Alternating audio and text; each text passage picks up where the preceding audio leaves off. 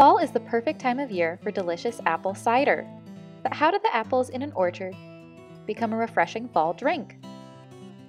At Minnetrista, we make our own apple cider, and today we're taking you behind the scenes to show you how our apple cider is made. After arriving at our apple barn and being washed, the apples destined to become cider are taken to the pressing room, where our modern cider pressing machine is waiting. The apples are dumped crate by crate onto a ramp that moves them up to the top of the machine, like an escalator. At the top of the ramp, the apples drop into the grinder. This grinder crunches the apples up into smaller pieces that will be easier to press the juice out of. Those apple pieces fall down onto trays covered with mesh bags. These mesh bags keep apple pieces from falling into the juice when it gets pressed out of the pieces.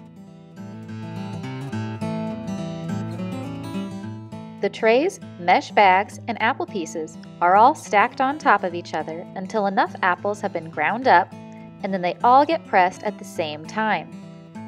The press is really strong, and it squeezes out every bit of juice from the apples.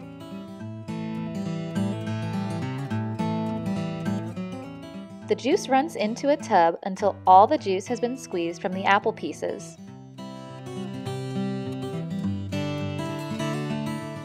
Finally, our cider is poured into jugs and sealed.